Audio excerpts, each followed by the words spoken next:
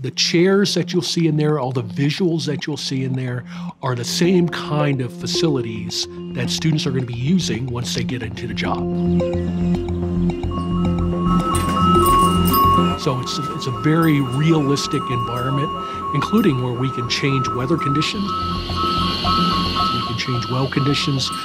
We can do all kinds of things to put students in scenarios where they're going to have to think on their feet and respond. The rig, just a minor cost.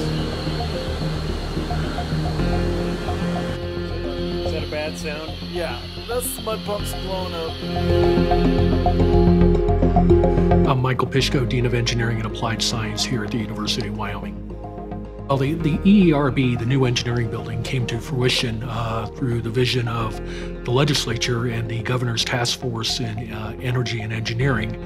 And really what it was designed to do was provide us with essentially game-changing space for engineering, education, and research in Wyoming.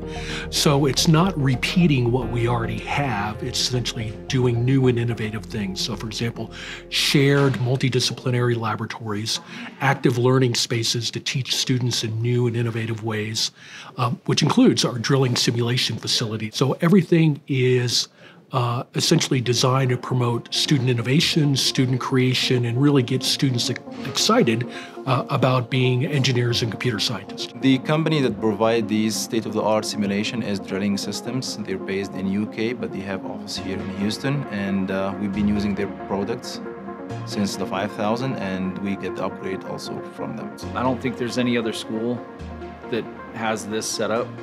They might have like one or two simulators, but they don't have this full like immersive situation going on.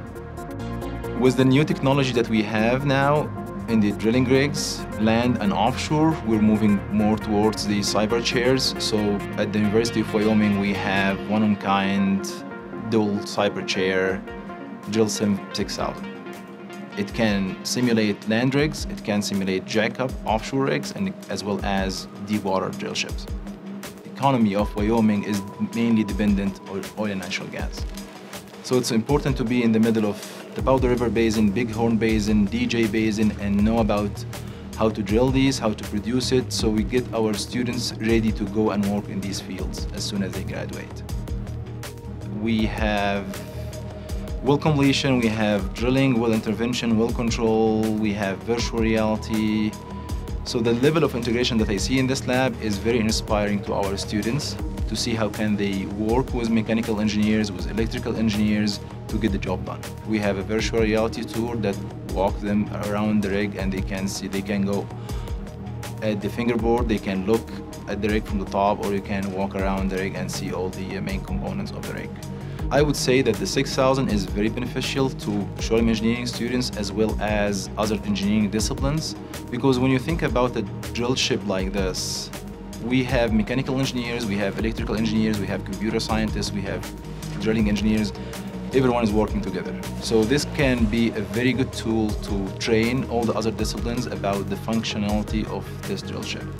It's an advanced course, so students have to know first how to use the basic drilling rig before they move into the drill ship and the advanced drilling rig. A driller working the rig for the first time going, I don't no clue what he's doing. They can actually be like, oh, right now he's controlling the top drive and they're making a connection, so he's gonna do this, this, and this. So give him an advantage of knowing the steps instead of just playing the guessing game and trying to figure things out and having to ask 100 questions about like, what's that button do? I have like about 10 years in the oil field, maybe a little bit longer. It's pretty realistic. The 6000, the chairs are like exactly what's on an offshore. So it's pretty realistic. And same with the 5000, actually. The controls are what I've seen on actual rigs.